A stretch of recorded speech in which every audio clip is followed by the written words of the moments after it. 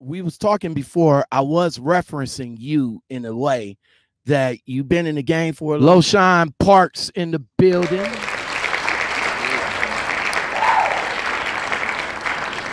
Can you hear me? Yes, sir. Yes, sir. What's going on? What's going on, sir? Uh, before you say something again, like I said, I was in the Burning Miles live stream when you and that one guy was, I'm going to say, conversating. Yeah, I that's just kind definitely what it was because I wasn't getting in no argument with him. I kind of felt that he was trying to throw you under the bus. Mhm. And the way you broke it down to him, a lot of people don't understand. Businessman to businessman, I run my roadside business.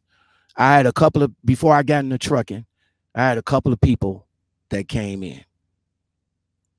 Oh, okay, I want to help you out and all like that.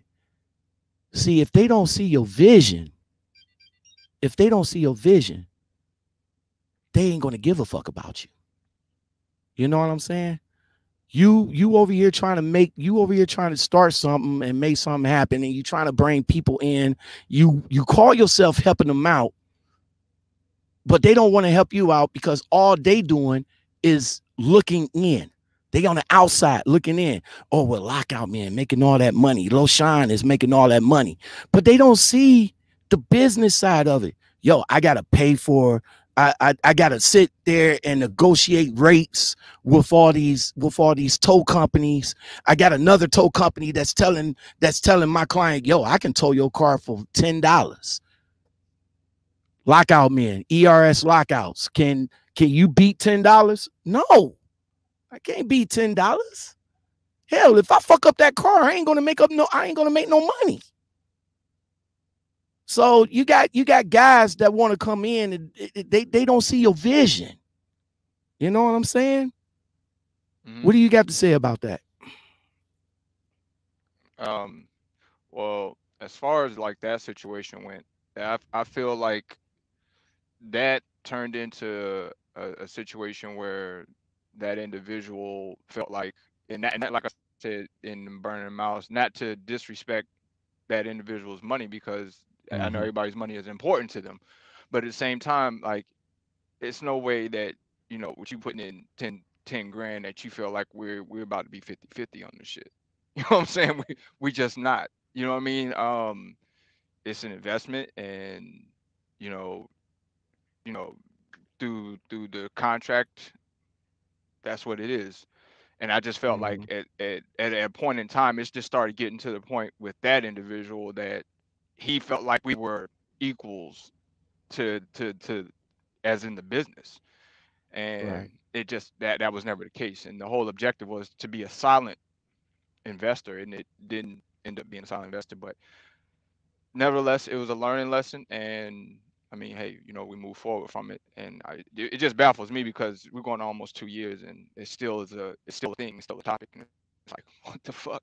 You know what I mean? Right. Like, you got paid in whole, you know what I mean? You got your money back, you didn't lose anything, and this is still like this is causing you to lose sleep at night. I'm confused, but whatever it is with that. But what's what's your what now? Now again, like I said, it's only everybody's opinion as far as how people is running they should I would it be safe to say running your business now if people if YouTube is your business and people have some strong feelings about that. So if you're how long you been in the game? What, 4, 5, 6 years? nah, I'm on 8. You're on 8 years. Hmm. You struggle through the grind. I checked you out too because once you started your YouTube channel, I've been rocking with you. From the prime days all the way up to where you at now. I even know a couple of your drivers or your past drivers personally. You know what I'm saying? And they, they told me that they rock out for you and all like that. Hell, at one point of my career, I was like, well, shit, let me go ahead and jump on him. He's a YouTuber like me. You know what I'm saying? But For sure. but 8 years, you grind for the game that you learned, and now you're not out here talking how to slide tandems, how to get into trucking, how to do this and how to do that. You is talking on a business aspect of it now, right?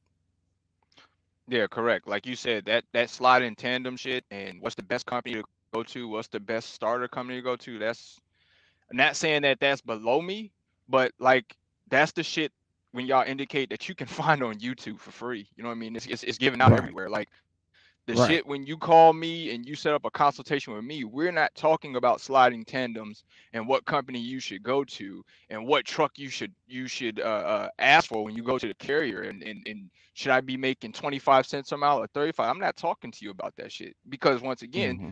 that shit you can find out 1,000 videos on YouTube. You know what I'm saying? Like, Type and that shit that you type shouldn't in pay for. type in type in Prime and it's all over. Yeah, Type in yeah, Prime and it's all over.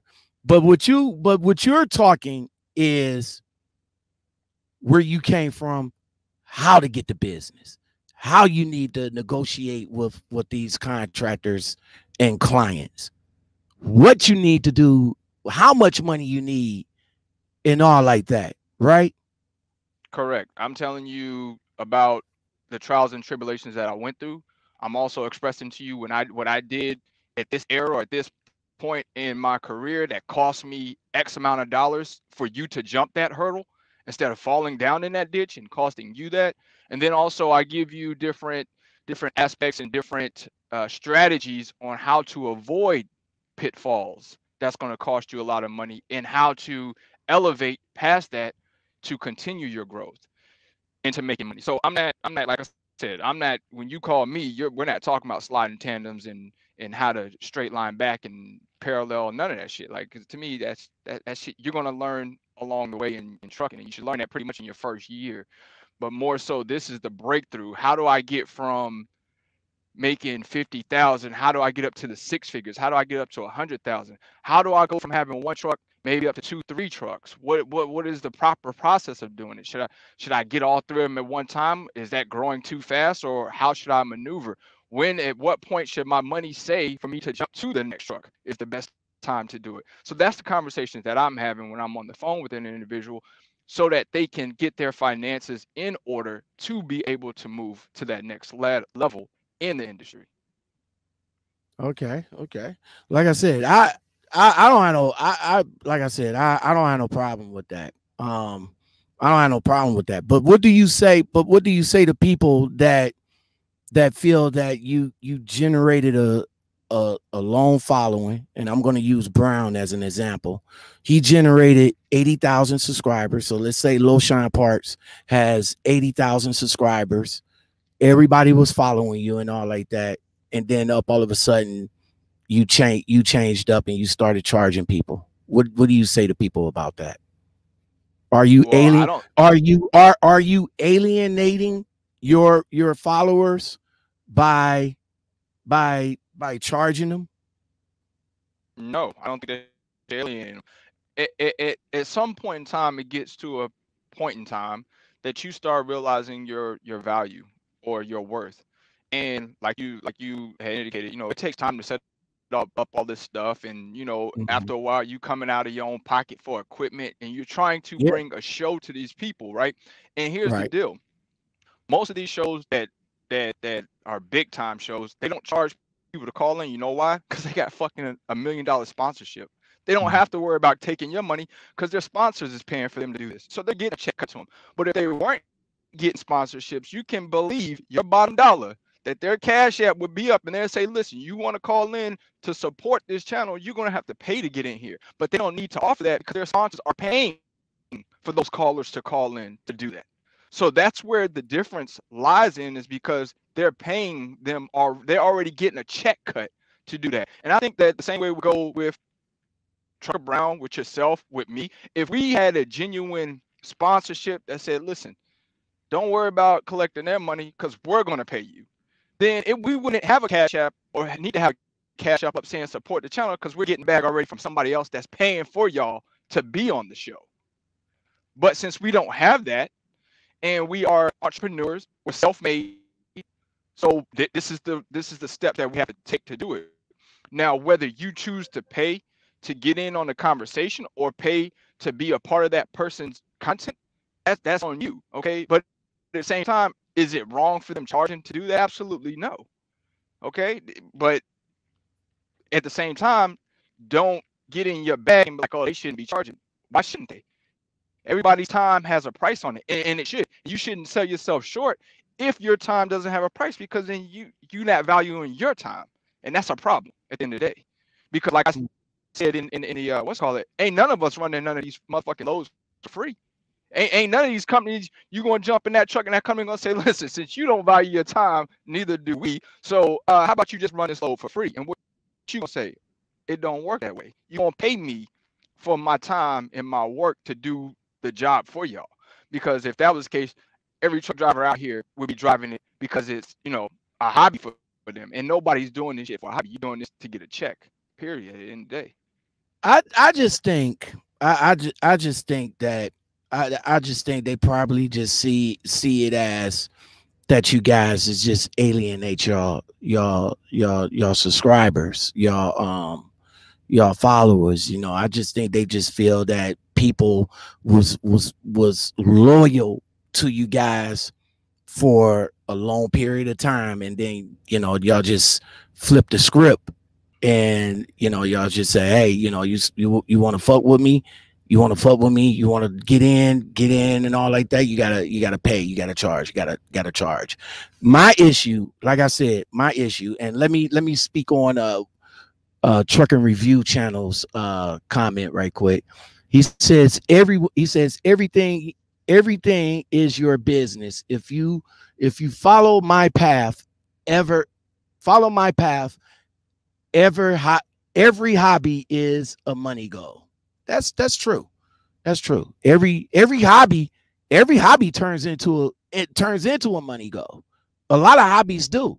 That's why it was a hobby for that antique store. They was collecting as a hobby, and now they put a store up on the internet, and now they self-made, making money from a hobby. And same thing, and that reverts back to me, because like I said, I do this for a hobby. You know what I'm saying? I like doing it. My money comes from driving this truck. I get paid well. You know what I'm saying? And I don't mind making my content a little bit better. I was the one that said, yo, let me go ahead and get a soundboard. I want my voice to sound better. Of course, I went on to YouTube and I started doing my homework and seeing everybody's talking about how the sound is important. Yada, yada, yada. I went in the beginning. I went in the beginning and I was like, yo, hook a brother up. I'm trying to make the channel better for you guys. But I wasn't getting no love. I mean, I was getting love from a few people. And thank you very much for that. I really do appreciate it. But still, that soundboard was $600, $700 after taxes. And I only got like $32 from the people. All right, well, I put that $32. Thank you. And then the rest of that money came from me. All right, cool. Boom. I said I wanted a better mic. The better mic that Joe Rogan used is the SM7B. I came on my channel like, yo, I'm about to get the better mic so the sound could be a little bit better. You know what I'm saying? Hook a brother up, you know what I'm saying? Support the channel. Don't super chat me. Don't super chat me. I'm not going to get that money. YouTube going to get that money. Hook me up through PayPal or through the Cash App now. You know what I'm saying? I used to fuck heavy with PayPal, but Cash App makes everything easy. Out of that little, I say I got $50. All right. Thank you very much. I do appreciate the donation. Took that $50, put it towards that $500 mic. The rest of the money came out of my pocket. You see what I'm saying? It's not, it's to me, it's not that serious. But I understand. You see what I'm saying? I understand why some people do it. You know, let's take Trucker Brown, for instance. He's not monetized. We could say shit, fuck, damn, fuck you, pussy, go to the moon, bitch. You know what I'm saying? YouTube ain't gonna pay for his shit, you know? So I'm good with that, but you also keep out the rhetoric too, because back then when I used to have people call in, I used to have my phone number up, call in 216-600-2090. Then you got motherfuckers coming in talking about, yo, I want to talk about donuts, and donuts is good. And I'm like, bro, we ain't talking about no fucking donuts. We talking about a missing driver over here.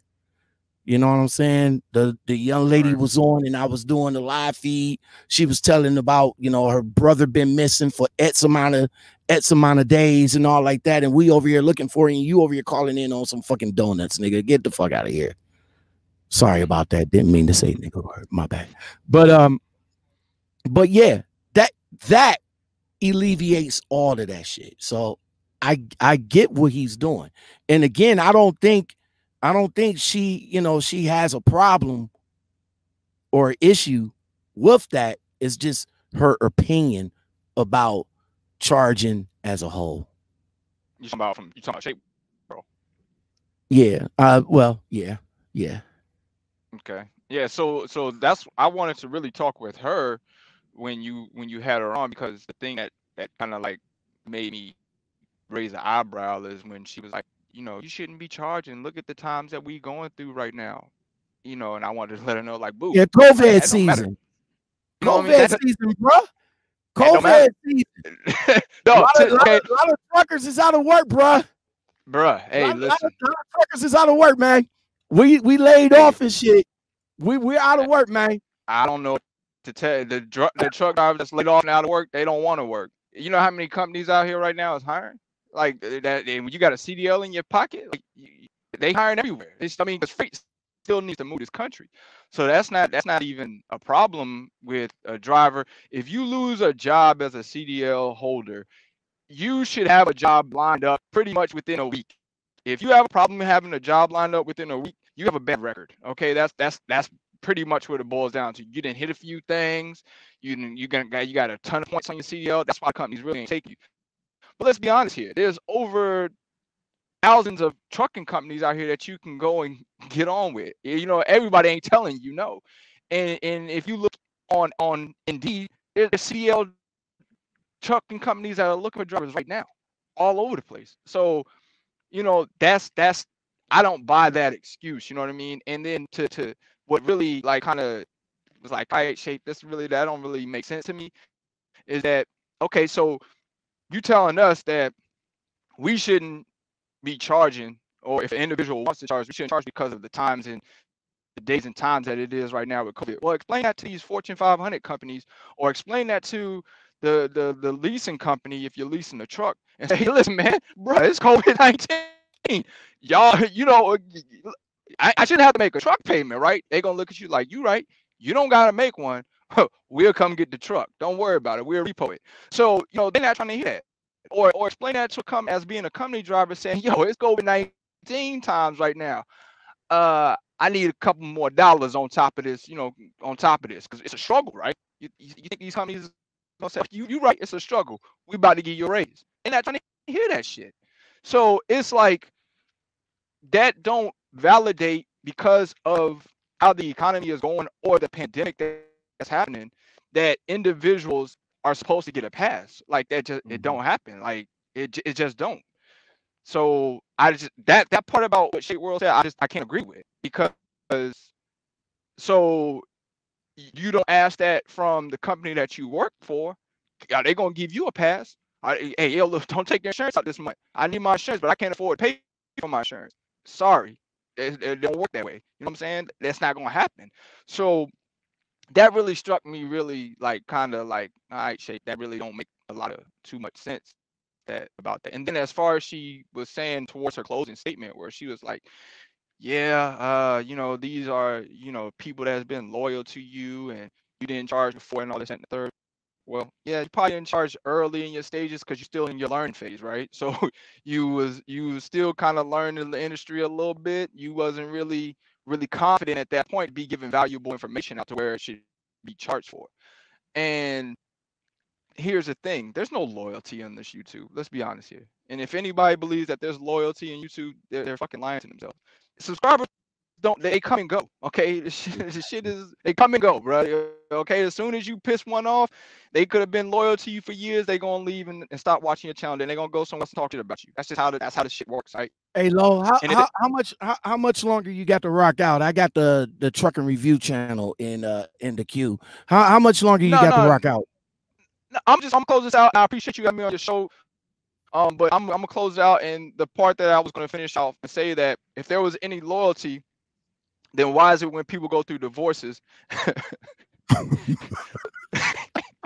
You get what I'm saying? Why is it when you go through fucking divorce, they coming for all your fucking money? You feel me? So like, damn, what a loyalty is that? The IRS They coming for your money. Coming.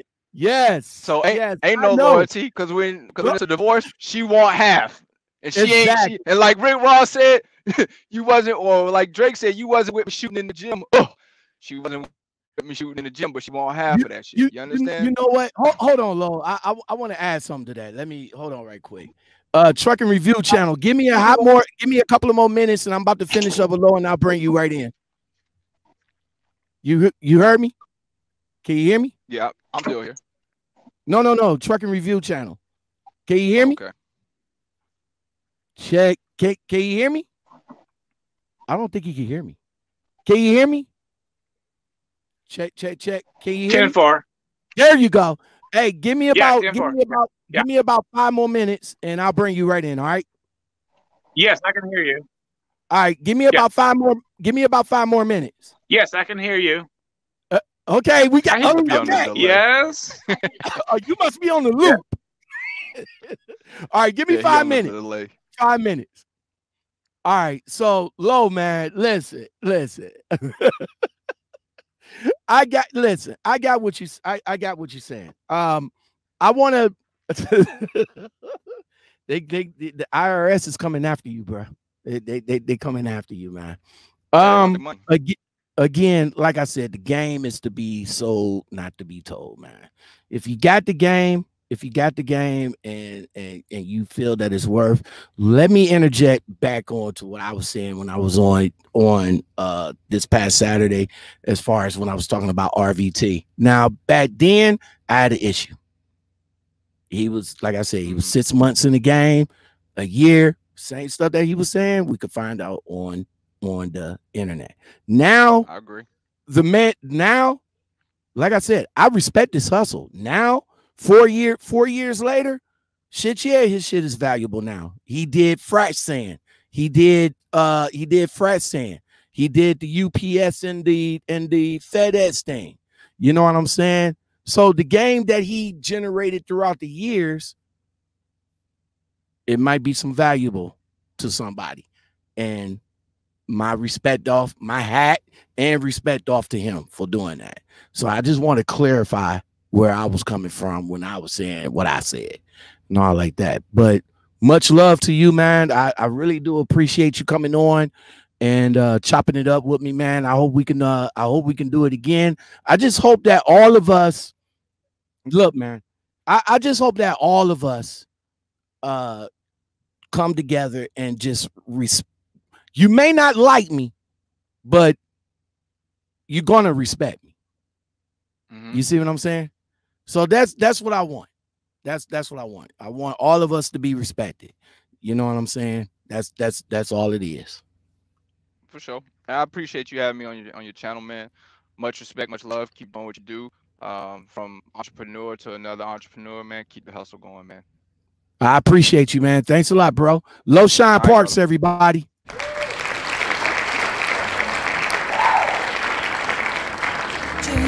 Searching, searching, searching, I'm searching, searching, searching.